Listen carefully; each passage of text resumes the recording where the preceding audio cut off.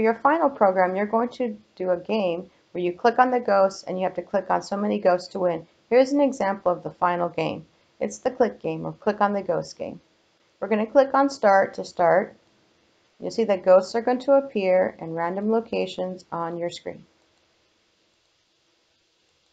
If you click with it using the mouse, then the clicks are incremented.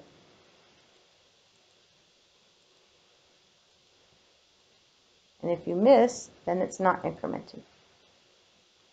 Okay, so on this game I lost. I'm going to click on new game.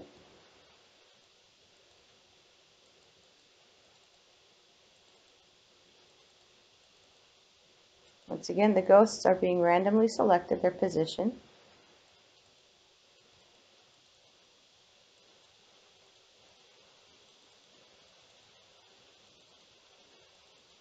And this time I won.